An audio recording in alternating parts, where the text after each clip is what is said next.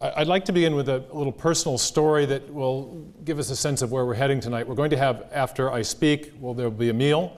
I suddenly realized that the incentive structure for that is not so good. That means I've got to get through this so that you all can satisfy what you came for. But there will be a Q&A time after that, and I wanted to clarify the ground rules for that by way of a personal story. 25 years ago, I was just entering my postgraduate studies at Cambridge, and like many American students, I was perhaps, overawed with the place, and perhaps a little overly earnest and eager to please.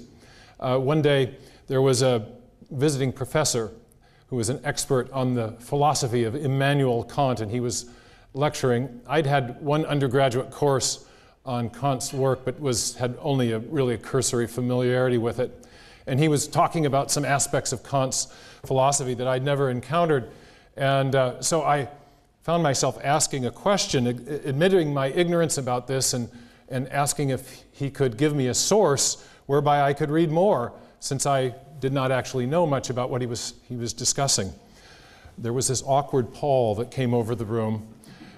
He eventually obliged me and gave me a source, but afterwards my supervisor took me aside. He was very much a don of the old school, and Professor Michael Hoskin, a wonderful man, and he said in his high Oxbridge, if you'll indulge me, Meyer, he said, "I know in the States you've learned that the only stupid question is the one you didn't ask.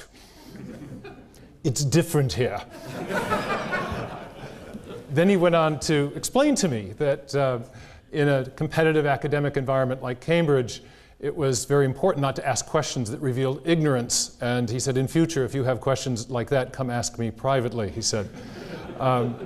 I just want you to know that in this one particular respect, that is to say our Q&A time afterwards, it will be American rules. All questions are welcome. I know none will be stupid, obviously, but all questions are welcome from any point of view.